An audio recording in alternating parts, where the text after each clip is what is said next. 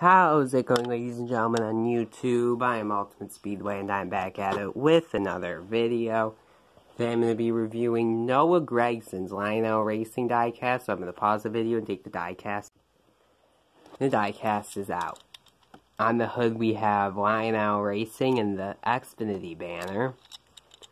And we have 9 NASCAR Authentics, Lionel, ARC, RCCA Elite, Brand, and Mobile 1.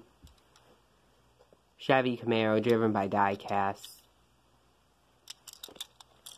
And then there's the side. Oh, and this is also my first upload of 2021. And I will be starting 2021 with a double upload because I missed a day.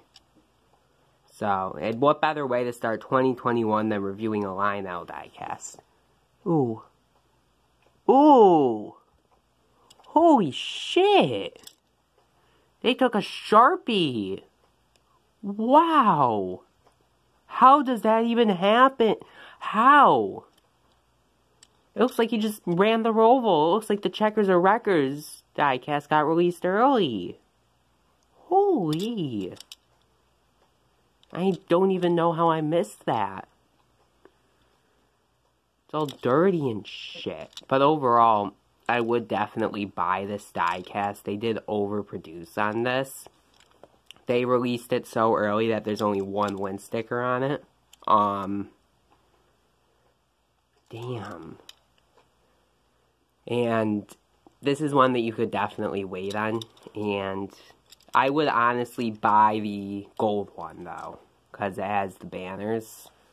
I don't know if it's like that in real life where there's a back banner on both. But damn, yeah, I really do like this scheme. Buy this especially if you are a Noah Gragson fan. I would honestly buy this one and the Plan B sales. And yeah, it's good to see Lionel sponsoring a diecast. And they're going to be making the Checkers or Wreckers for this. So yeah, I think some of this Sharpie got on my thumb. How does this get past quality control?